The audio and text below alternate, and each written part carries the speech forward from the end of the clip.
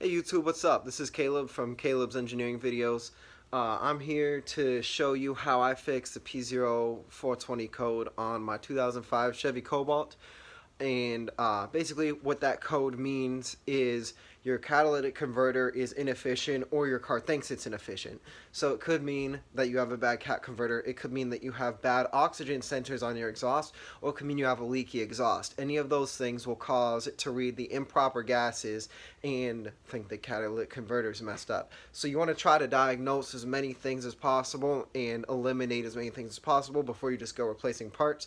And that's what I did. I'm glad I did it because in like 30 seconds I found my issue. So I'll show you what I did.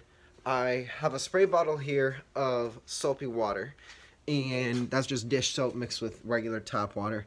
And then I have a shop vac hooked up to my exhaust here. So when I power the shop vac on, it'll blow air fairly forcefully into the exhaust.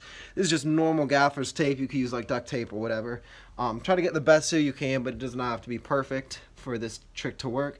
And what you're going to do is spray down the car's exhaust with the soapy water, and we're looking for bubbles coming out the exhaust. Make sure your exhaust is cold when you do this, because I don't know if just the heat of the exhaust could cause the bubbles. If you do see bubbles and you're not sure whether that was the blower or the heat of your exhaust, you can just turn the vacuum off and wipe the bubbles away, spray again. If there's no bubbles there, then you know that it's not the heat of your exhaust that was causing the foaming. It was literally a leak in the exhaust. So I'll show you what that looks like now. I turn my blower on, it's blowing into the exhaust, and my leak ended up being up front, the first place I sprayed actually, and you can see there's some bubbles still left over from when I sprayed it. Hang on. Oh, come on, camera.